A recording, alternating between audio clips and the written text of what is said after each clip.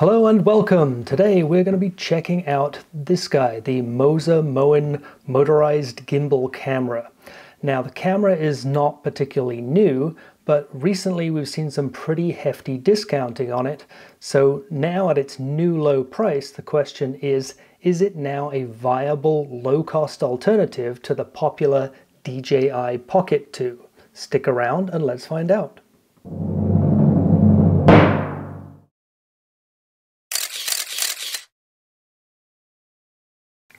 So Moza launched the Moin camera about 2 years ago, and it was clearly intended to take on the DJI Pocket 2. Its list price was a little bit lower than the DJI Pocket, but I think most people agreed that it really wasn't able to compete. But 2 years later, we now are seeing pricing on the Moza Moin camera of about half the price of the DJI, in some cases even significantly less than half the price. So now we have to ask the question, can we look past some of its shortcomings in order to view the Moza Moin camera now as a viable low-cost alternative to the DJI Pocket 2? Now we're not going to do a full-on comparison between the two cameras. We're just going to go through a few sections to highlight some of the key differences in order to help you make the decision as to whether this might be a viable option. So before we get started, the usual disclaimer. This video is not sponsored or paid for in any way. All of the products featured were purchased with my own money, and the opinions expressed are entirely my own. Check out the description where you will find the chapters of this video, so if you want to skip straight to a specific section, you can do that. I've also placed product links to the products featured throughout this video, as well as some of the equipment that's used to create this video. So I don't want to bore you with specifications. If you want those, then best place to head is each company's website. In this section, we just want to focus on the highlights, starting with the similarities. So both cameras offer a 3-axis motorized gimbal for image stabilization. Both offer 4K video up to 60 frames per second. Both offer 4K time-lapse capability, including the ability to move the gimbal during the course of the time-lapse. Both have HD slow motion modes up to 240 frames per second, although the DJI does have a slight advantage in final resolution. Both offer selfie modes with built-in face tracking, and both offer automated panorama modes where the gimbal moves while taking shots and then stitches the results together in camera. Finally, both have fixed batteries with a claimed battery life of over 2 hours. Now, the key differences between the two cameras are first of all in the sensor. So the Moza has a 1/2.3 inch sensor, which shoots stills at up to 12 megapixels. Whereas the DJI has a larger sensor at 1/1.7 inches and is able to shoot stills at 16 or up to 64 megapixels. So the DJI should have an advantage when it comes to overall image quality. One area where the Moza has an advantage is in its screen. So it has a 2.45 inch diagonal articulating screen versus the 1 inch fixed screen on the DJI.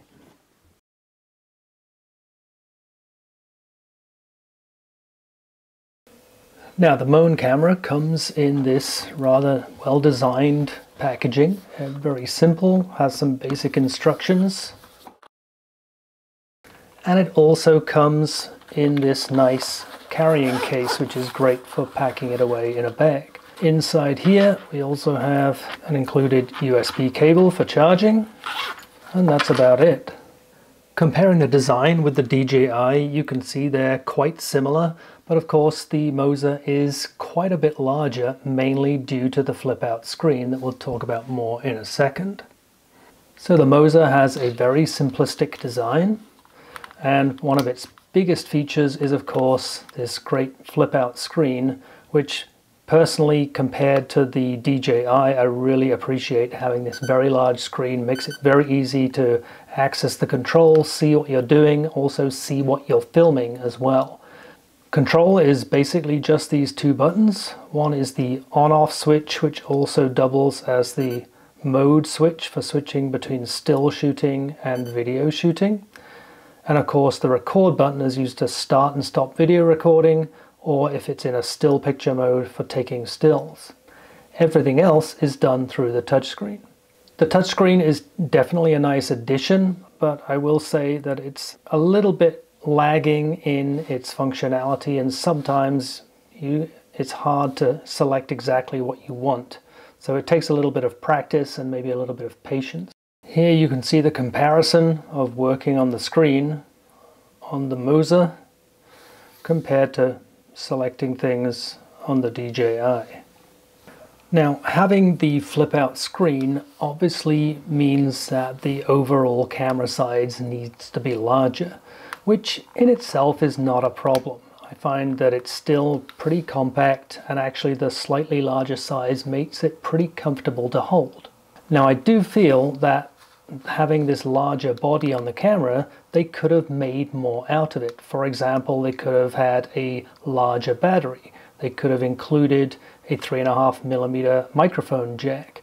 And certainly one of the glaring omissions on this camera that they could have included was a tripod mount or any other means of mounting this camera. They advertise this camera as being able to do up to 60-second long exposures. You can do time lapses that may take hours. You can set it down and enable face tracking to follow yourself demonstrating something. You can do panorama shots where it takes multiple shots and stitches them together, and you're expected to do all of this by standing it on a flat surface and hoping that it's not going to move. I just simply don't understand what they were thinking when they didn't give this a tripod mount.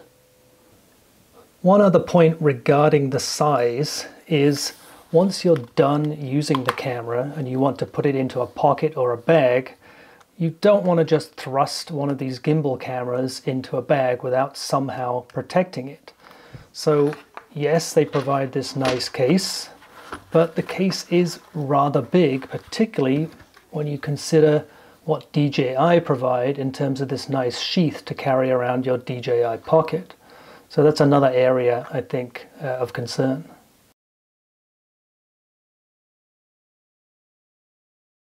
So let's start out by comparing the two cameras under standard 4K video at 30 frames per second. Now you'll notice immediately that the DJI shows significantly better detail, even though these are both shot at 4K resolution. A second thing to notice on the Moza footage, if you look at the bottom left, you can see some significant distortion of the image around the edges of the frame. Finally, if you look into the dense part of the forest, you'll see that the DJI provides a lot more detail, probably due to increased contrast or dynamic range.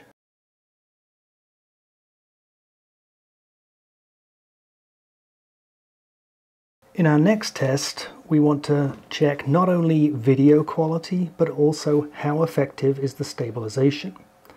So we're filming at 4K 60 frames per second, and we're slowing it down to 30 frames per second in post in order to get that nice smooth cinematic look. And you can see the desired result on the right hand side from the DJI.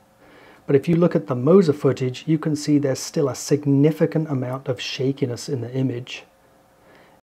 If we switch to a more forward-facing view, and again I'm walking extremely carefully here to avoid any unnecessary shaking, you can see here again the DJI does a great job of stabilizing the image, and the Moza continues to struggle.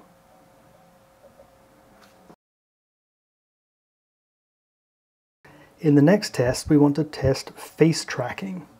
So I set up both cameras in selfie mode with face tracking enabled, and I wanted to see how well each camera tracked my movements. Now, as long as I didn't do anything too extreme, both cameras were able to track me without any problem, although I did notice that the DJI was a little bit more responsive and quicker to track me. But let's see what happens if the camera loses sight of my face. Here in this experiment you can see that the Moza actually wins by reacquiring my face and continuing to track me, whereas the DJI loses me and has to be reset in order to continue face tracking. I tried the experiment a couple of times and got the same result each time. Next, I wanted to see how each camera would handle sudden movement. Here you'll see the DJI performs a lot better and is able to quickly track me and consistently regardless of my movements.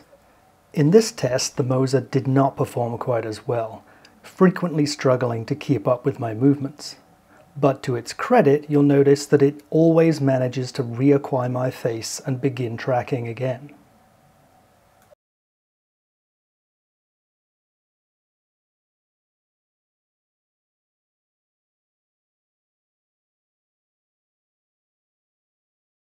Okay, now we're going to do a microphone test on both of these. So I have them both in selfie mode. Both are recording. So that is what the raw, unprocessed audio track sounds like straight out of the camera. For each clip I recorded, I had to put the soundtrack into an external audio editor and up the gain pretty much to the maximum each time in order to get usable audio. So all of the following Moza clips that you'll see have processed audio. Okay, now we're going to do a microphone test on both of these. So I have them both in selfie mode. Both are recording in 4K 30 frames per second, and as with the other tests, we have everything set at fully automatic. So right now we're recording inside in a nice quiet environment. In just a moment we're going to take it outside and see how the microphones handled that. We're also going to show the difference between using the onboard microphones and using an external microphone, which the DJI allows, and see how that sounds. So we are trying out the onboard microphones of the Moza and the DJI. I'm going to switch to the Moza so you can hear now the sound is coming from the Moza Moin Camera internal microphones. I'm trying to speak pretty clearly and loudly, so hopefully this is coming through okay. And now I'm going to switch to the DJI microphone. So now we're on the DJI microphone. I'm talking very clearly, so hopefully you can hear me okay. Let's switch for a moment back to the Moza Moin. Now how does this sound on the Moza? And again I'm going to switch back to the DJI. So how does this sound on the DJI? Now what I'm also going to show is the difference an external microphone makes. So the DJI supports an external microphone. If you buy the Creator Combo Kit, you actually get this external microphone included, which is wireless. Simply turning it on now connects it to the DJI, so you're now hearing me through the DJI using the external microphone, which I'm just going to place down here on my shirt. And again, we're going to walk and talk, and you're hearing me through the DJI.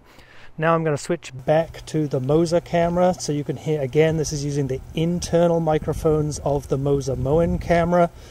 And again, we'll switch back to the DJI with the external microphone. Now, one other thing to mention regarding audio are the beeps and clicks from the camera itself. You'll notice that each time you start a recording, you get a beep, and when you stop a recording, you get a double beep. And anytime you press a button while recording, you can clearly hear the loud clicking sound. Now, the beeps can be turned off, but it's nice to have an audible confirmation when you start and stop recording, and it really should be pretty easy to suppress that from the audio track.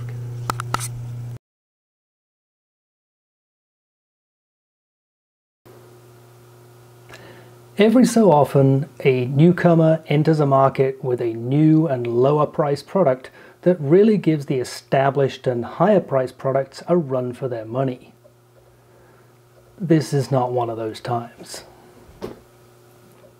So clearly, when you compare it to something like the DJI Pocket 2, the Moza Moin really doesn't come close. But even taken just on its own merit, I really see no reason why you would buy this camera. Let's start out with stabilization. Now, stabilization, as we saw in our test, was not good. And let's face it, that's the #1 reason you buy a gimbal camera. When it comes to video quality, the video quality was not terrible, but to be honest, it's really no better than you can get from any modern smartphone. As for audio, the level of audio coming out of the camera, together with the strange clicks and beeps that you get on your soundtrack, mean that every clip you take is going to have to be run through an editor in order to get acceptable sound. And then there are the strange things like the omission of a tripod mount. I just simply don't understand how you're supposed to use half of the features of this camera without being able to somehow mount it in place. So even at a price of $170, and I've even seen it less than that, I just don't see this as a good buy. It really doesn't offer anything that you couldn't do with your smartphone. With a couple of exceptions, of course, but if you really want to have super stable footage, if you want to have face tracking mode, if you want to do motion time lapses and things of this nature, buy yourself a gimbal for your smartphone and you'll get far better results.